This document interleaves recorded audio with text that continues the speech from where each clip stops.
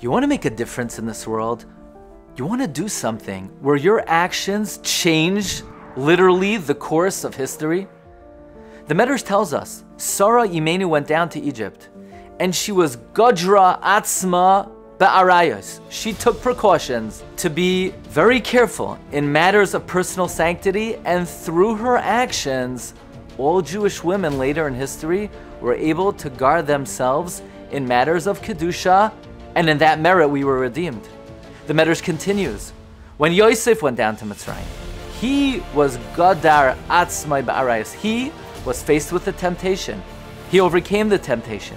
And in that merit, when the Jewish men later went down to Mitzrayim, they were able to be careful in matters of arayos, and in that merit, we were redeemed.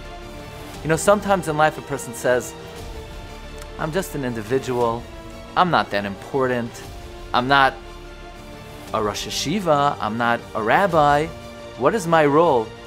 Your role could be so important, your actions could change the course of history. If when you're walking down the street one day, you say, you know what, I'm going to make a difference in this world.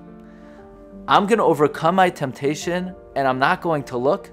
You have to understand what kind of ripple effect you're going to have. Ramchal writes that just like a person is able to engender and bring Kedusha to themselves, their actions could change their block, their neighborhood, their city, their country, and then the entire world. Through your actions of self-control, you could elevate your neighbors, even if they didn't see you.